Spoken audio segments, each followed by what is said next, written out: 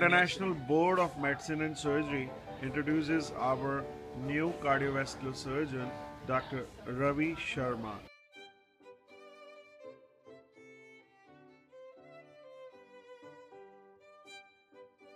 Yes, my name is Ravi Sharma.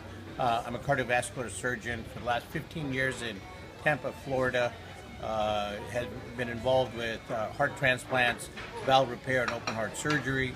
So had a clinic for venous insufficiency that treats an epidemic problem that affects the vast majority of people throughout the world. It's a procedure done in the office. It takes about 15 minutes, and you're able to close the veins that are insufficient with a simple laser procedure done with local anesthesia. People are placed in a supine position, prepped and draped in a sterile fashion. You numb the skin with a little bit of xylocaine, and then using ultrasound guided, you're able to place a guide wire into the large insufficient vein, quickly followed by a catheter, inside which we're able to place a laser fiber, all under the direct visualization of ultrasound.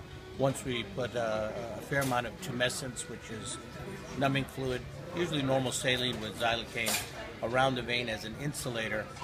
It takes about 3 minutes under direct visualization of withdrawing the laser fiber. In doing so, it ablates or uses heat to close the vein.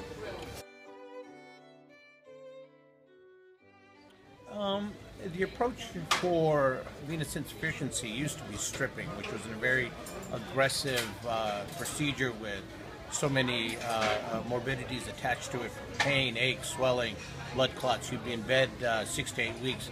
Now the procedure is almost polar compression stocking, because even though the vein is ablated when you leave, it takes about a month for that to fully fibrose. So the trade-off of how we used to do it before, which was stripping, is now a 15-minute procedure. You go about your day, but you do have to wear compression stocking for about a month. Done with local anesthesia.